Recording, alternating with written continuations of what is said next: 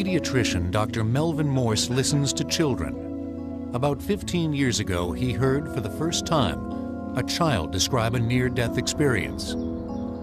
Here at Seattle's Valley Medical Center, he's been studying children's near-death experiences ever since. When I first heard near-death experiences, I assumed that they were some sort of fantasy of the mind, some sort of hallucination caused by a lack of oxygen to the brain. We did our own case control study of every survivor of cardiac arrest at Seattle Children's Hospital over a 15-year period, and our research showed that 23 out of 26 children who came to the brink of death had a near-death experience. We learned that the so-called near-death experience is in fact the dying experience, that when we die, we suddenly have the ability to communicate with something that most people loosely call God. Dr. Morse has collected drawings from many of his patients depicting their near-death experiences. This young boy described his near-death experience, which happened to him at age 3. And he states that he went down a long tunnel. We can see sort of this tunnel that turns into light. And he said that he went to a heavenly realm. He didn't call it a heavenly realm. He just said, I went to a land where I could run and double jump with God. This young girl here nearly died of a diabetic coma. And her experience has no religious elements in it whatsoever. In her experience, you can see that she's on a bed, and she says that 3 figures came to her who were doctors dressed in white. I said, how do you know they were doctors?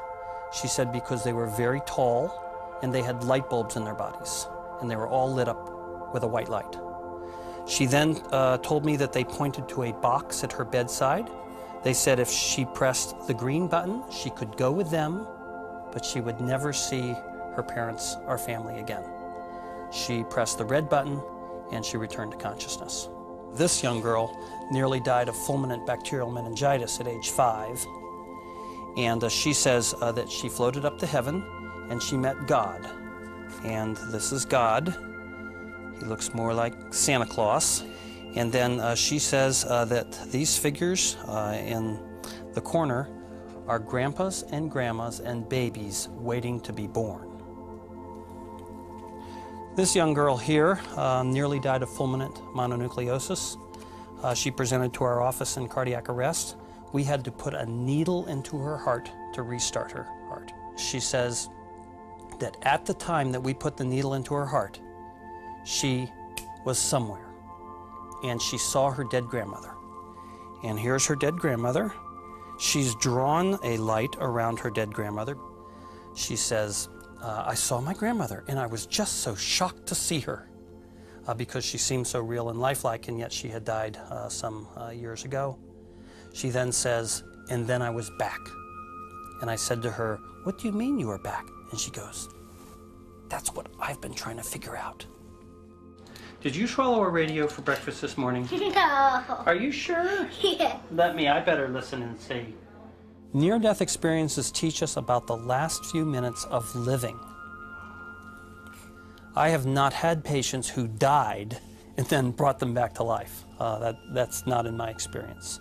So what I've learned is that when you die, you're awake, you're conscious, even though your brain is no longer working properly, and you have the perception of another reality. And that seems to be a loving reality that all knowledge is contained in. But what happens after that is for religious philosophers at this point, not for scientists.